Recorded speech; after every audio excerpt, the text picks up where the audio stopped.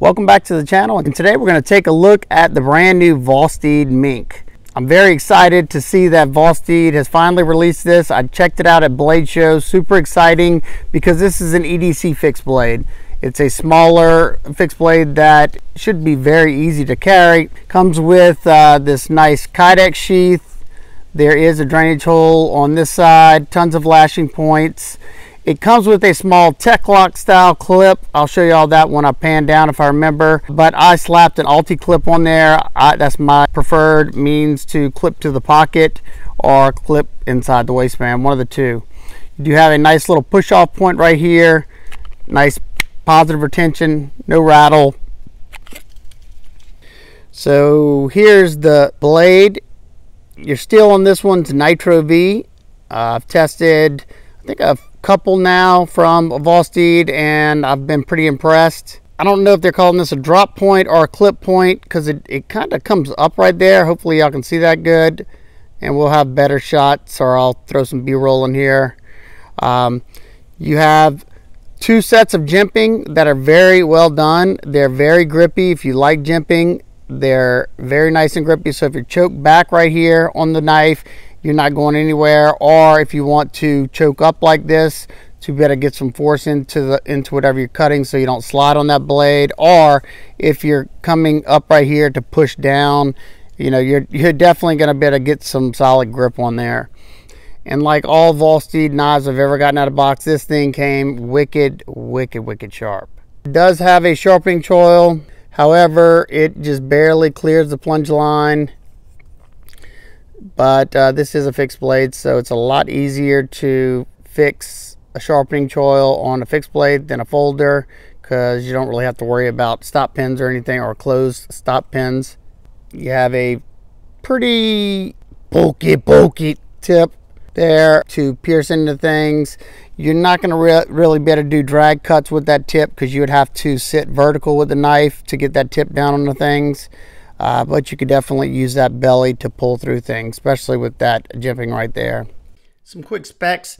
These are coming in at 7.13 inches long with a 3.27 inch blade. Your grip area from here to the back is 3.7 inches. And the behind the edge thickness on this particular knife is around 14 to 15 thousandths behind the edge. So it should perform really well. Let's find out.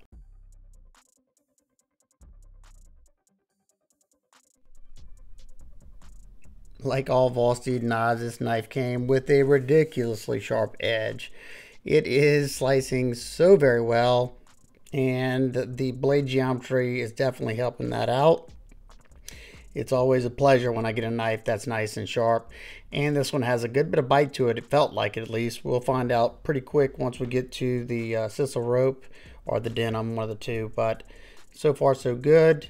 And like I said earlier, or I don't know if I mentioned it yet, but being that it has a high tip like that, it's kind of hard to get the actual tip down on what you're cutting. But all these other cuts are excellent for a flat cutting surface.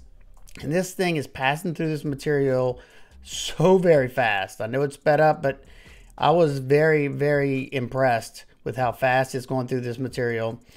And the denim, yeah, I can feel the bite. It's blasting through it, and probably one of the best budget EDC fixed blades I've tested in a long time. It's basically push cutting this 1/2 inch sisal rope, and it feels like cutting through butter right now. I'm just trying to decide whether I want to push in a pinch grip. I think I swap every now and again with the pointer finger grip, which is very easy to do because of how grippy that jimping is.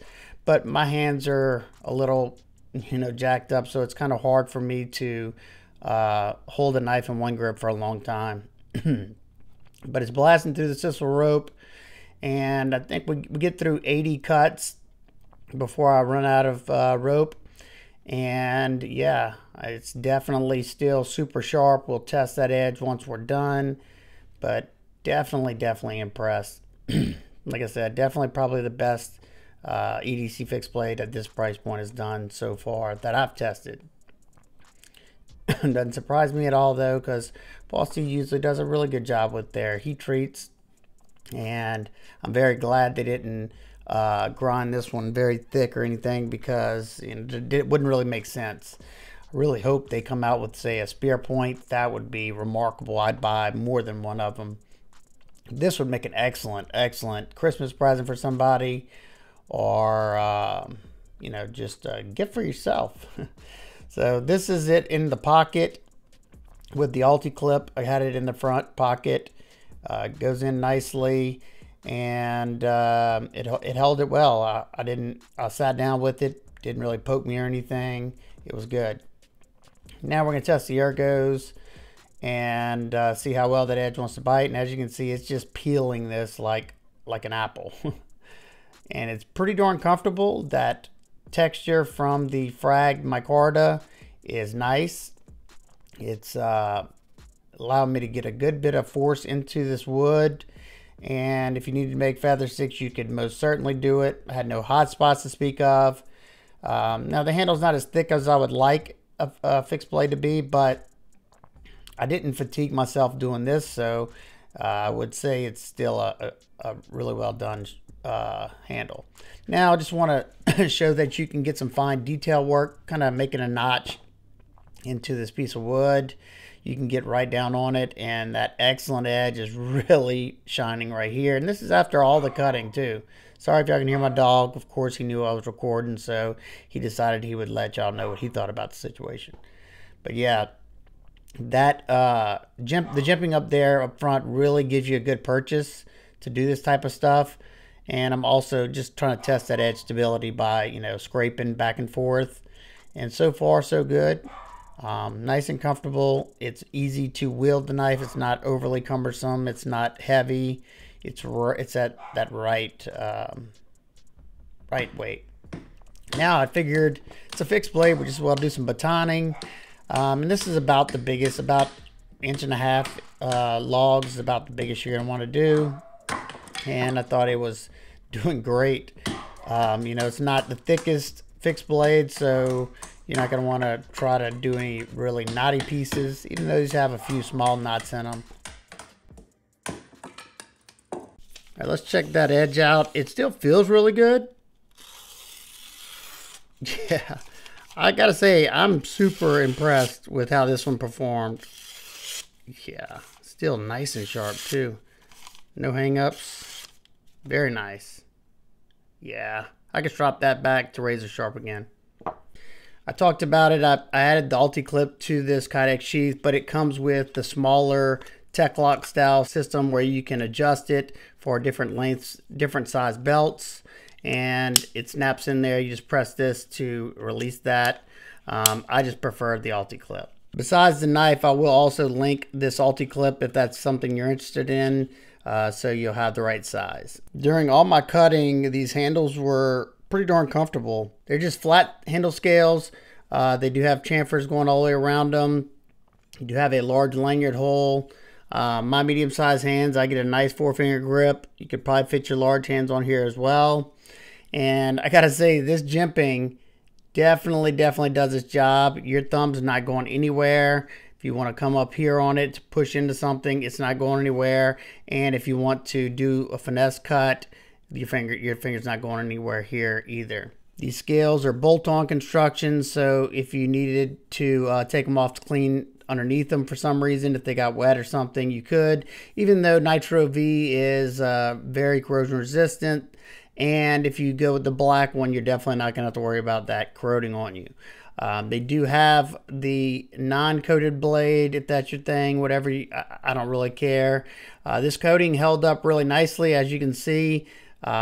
After the batoning and after all the other stuff that I've done, it might have worn some of the wood into the coating, but no metal showing at all. Quick weight without the sheath is 2.825 ounces, and with the sheath and the Alti clip is 4.6 ounces. Some quick size comparison with the Artisan Sea Snake and the Essie Azula. Next to the Kaiser Baby and the CRKT Graham Razor.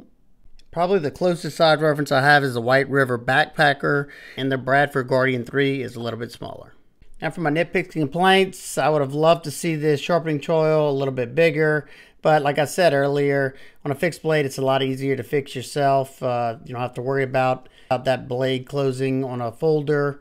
I'm not a huge fan of this deep belly fixed blade, but it did perform very, very well. And at this price point, coming in at $69, it is definitely one I could highly, highly recommend. Only things to make it any better would be contoured scales, but even that, it's still nice and comfortable, and that would also raise the price.